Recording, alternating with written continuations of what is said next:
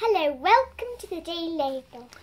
The Daily Label is our project where every day we look at a product and its ingredients and try and understand what they are, and also look at a little bit of the nutritional value behind them, so we can decide what kind of products we should be buying and eating or drinking. Amelia, what's today's product? Today's product is the Heinz Beanz and baked beans with pork sausages in rich tomato sauce. In a rich tomato sauce. What do you think that means? Very strong. Very strong. Okay, well then it has to have a lot of tomatoes in it, doesn't it? What does it say about...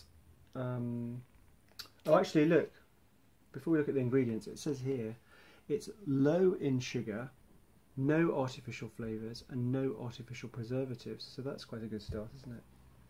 It's still got sugar in it. It says low in sugar, it must still have sugar in it. Beans 40%, tomatoes 30%, pork sausages 15%, pork 55%. Ah, well here you go. This is the thing. Our beans are 40%, our tomatoes are 30%, pork sausages are 15%. But then what we're finding out here is how much pork is actually in the pork sausages, and there's how much? 55%. So they're just over half meat in those sausages. So what possibly could be the rest of it? Water, pea starch, salt, spices, emulsified Triphosphates. That's a good word, isn't it? Well, the pea starch is there to really act as a bit of a thickener, so that we can create a sausage out of not just meat. And then you've got the emulsifier, which we know what emulsifiers do, don't we? What do? Emulsifiers? They blend and stick things together. They stick things together. So the emulsifier, the triphosphates, are sticking the pea starch and the meat together to make a sausage. Now, triphosphates are a mineral salt, and whilst if you consume it in large quantities, it has been linked to nausea and diarrhea. It's unlikely that you're going to have a lot of triphosphates. You're not going to be spooning triphosphates into you. So, but just think about how much you are eating of products that might contain triphosphates, just to be a little bit careful, because you never know. Then what else have we got? Where am I? Water again, sugar, spirit vinegar, modified corn flour, salt, spice extracts, and herb extract. So there's modified corn flour. What do you think that is? What do you think's happened to the corn flour? I don't know. Modified. What does that mean? Well, it means it's been changed in some way. It's not genetically modified, so that I think that's one thing that people are maybe concerned about when they see modified on an ingredients pack, that they think it might have been genetically modified, but that's not the case. What it means is it's just been changed in some way, and it's been changed through a chemical process to make it more useful in this particular product. So it's probably used as a thickener.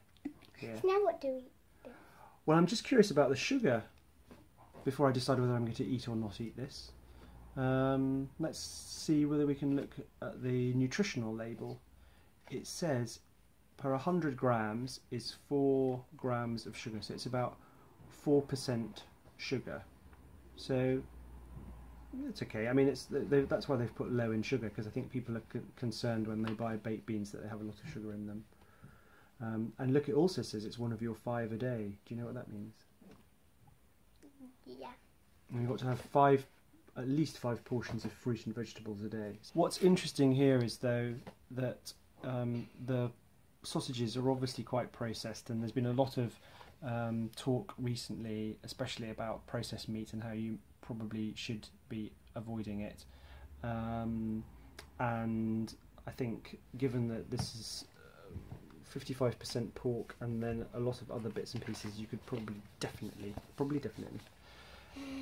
given this is 55% pork, you could definitely see this as a processed meat more than any other. Okay, so now we're going to decide it's an eat, not eat.